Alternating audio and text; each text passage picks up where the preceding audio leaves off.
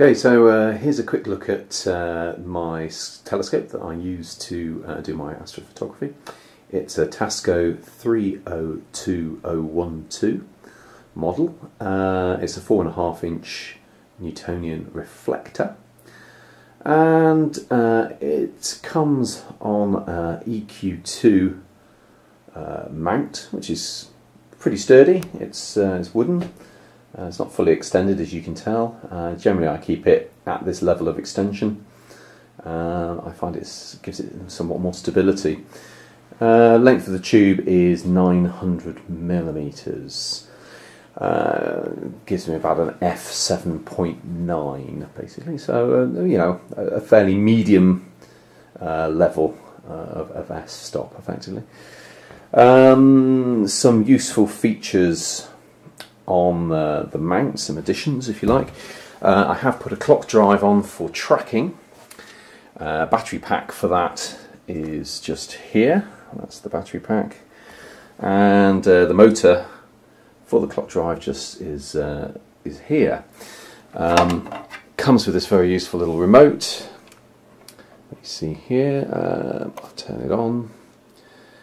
And if I do it on 4 times normal turning speed, you will be able to see just about, I think, the movement in this wheel here, which allows me to track objects of interest in the sky. The other very useful addition that I have just made to the scope is up here.